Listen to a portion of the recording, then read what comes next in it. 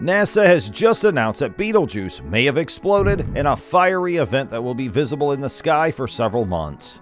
The star has been at the center of observations for several decades now, as it will allow modern astronomers the closest view to a death of a star so far. Let's take a closer look at what caused this explosion and how it will affect the people on Earth. Betelgeuse is a star nearing the end of its life. Because it is creating heavier and heavier elements in its core that could be used for stars after it dies, a NASA story once dubbed the red giant a workaholic. The star is famous among amateur astronomers not only for its size and brightness, but also because it is a part of Orion, a bright winter constellation in the northern hemisphere. Professional astronomers also keep a close eye on the star as it is notoriously variable. Its diameter changes from anywhere between 550 to 920 times the Sun's diameter. In 2013, astronomers said Betelgeuse is likely to crash into a cosmic wall of interstellar dust in a few thousand years. Ancient astronomers would have easily spotted Betelgeuse because of its size and relatively close distance from Earth.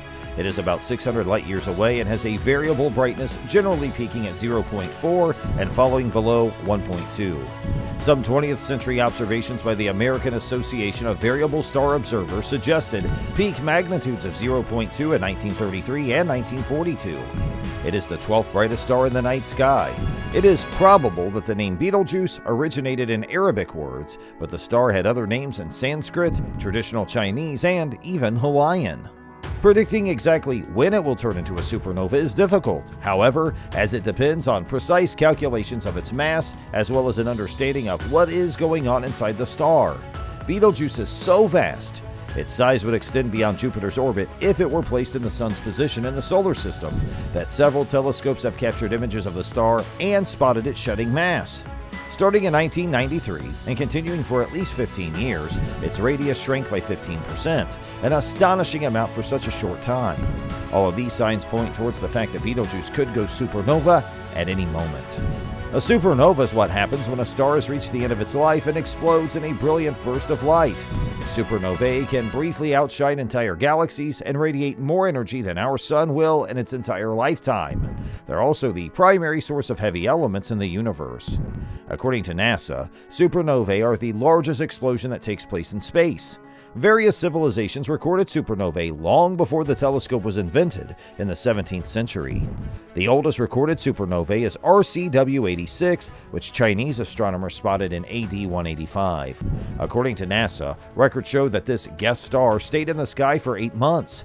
The Crab Nebula, arguably the most famous supernova, was first spotted by Chinese and Korean astronomers who recorded the star explosion in their records in 1054. Native Americans may have seen it as well, according to rock paintings found in Arizona and New Mexico.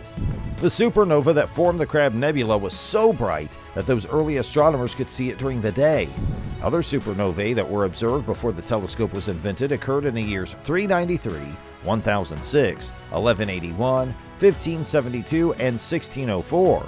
Famed astronomer Tycho Brahe, who observed the 1572 event, wrote about his observations of the new star in his book De Nova Stella, which gave rise to the name Nova.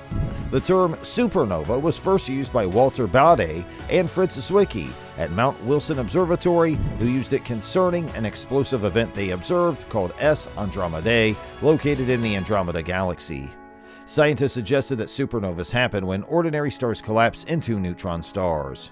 According to research by the European Space Agency, on average a supernova will occur once every 50 years in a galaxy the size of the Milky Way.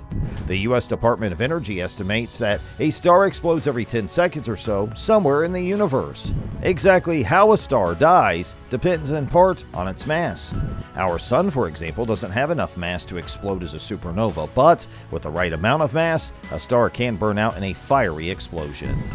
Analyzing data from the Hubble Space Telescope and several other observatories, NASA has concluded that the bright red supergiant star Betelgeuse quite literally blew its top in 2019, losing a substantial part of its visible surface and producing a gigantic surface mass ejection. These new observations yield clues as to how red stars lose mass late in their lives as their nuclear fusion furnaces burn out before exploding as supernovae. The amount of mass loss significantly affects their fate. However, Betelgeuse's surprisingly petulant behavior is not evidence that the star is about to blow up anytime soon. So, the mass loss event is not necessarily the signal of an imminent explosion. Scientists are hard at work analyzing data from different sources to piece together the puzzle of the star's petulant behavior before, after, and during the eruption. Scientists state that they have never before seen a huge mass ejection on the surface of a star. We are witnessing something that we don't completely understand. It's like watching stellar evolution in real time. The Titanic outburst in 2019 was possibly caused by a convective plume more than 1 million miles across, bubbling up from deep inside the star.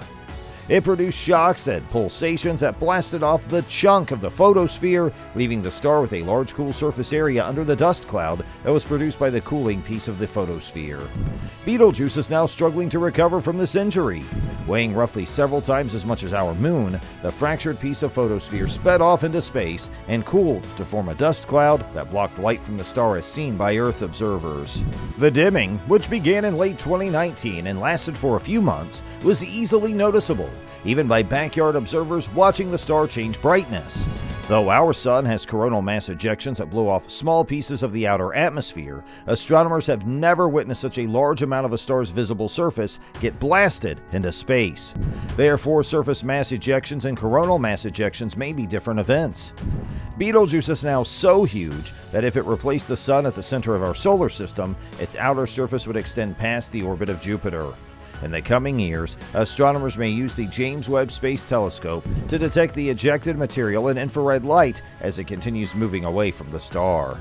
At about 950 times bigger than our sun, Betelgeuse is one of the biggest stars in our universe, but that comes with a price. Just like us, stars have a life expectancy, and Betelgeuse is no different. It's a ticking time bomb that's ready to go, but we're not sure when. So what if today was the day that Betelgeuse went out with a bang? How would the Earth be affected? And will our universe ever be the same? Betelgeuse is one of the closest stars to Earth at a distance of only 650 light-years away. This makes it a fan favorite with professional and amateur astronomers alike. Down here on Earth, we're going to see a very bright light in the sky. It could even be visible during the day and bright enough to rival a full moon at night. This light show is expected to go on for quite some time. This is because the light has to travel 650 light-years from its place in the universe to ours. The event will be breathtaking to behold, but will not affect life on Earth, except for the light show at night. We're about 10 times too far away to feel any repercussions from the explosion. If we weren't, well, that would be another story. If we were too close to Betelgeuse when it explodes, our atmosphere and cells would be fried by the radiation and gamma waves.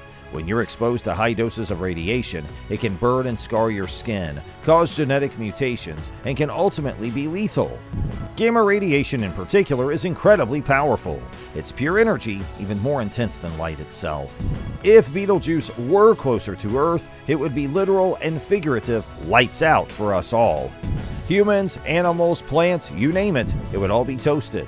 An explosion that big, from a star that immense, would destroy life on Earth in seconds once the radiation hits us, even though the process of going supernova takes years. And even if we did have interplanetary ships to evacuate in time, Betelgeuse is so huge that there wouldn't be a planet in our solar system that's safe from the explosion. Thankfully, we're much too far from Betelgeuse to have any direct, observable, or harmful effects from the explosion.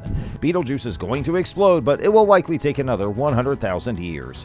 When it does go, astronomers are going to have to rethink the structure of Orion. If you like this video, you may also enjoy this one, which talks about a massive UFO that almost collided with a US fighter jet. Do you think humanity has the capability to escape Earth if the sun exploded? Please share your thoughts in the comment section below.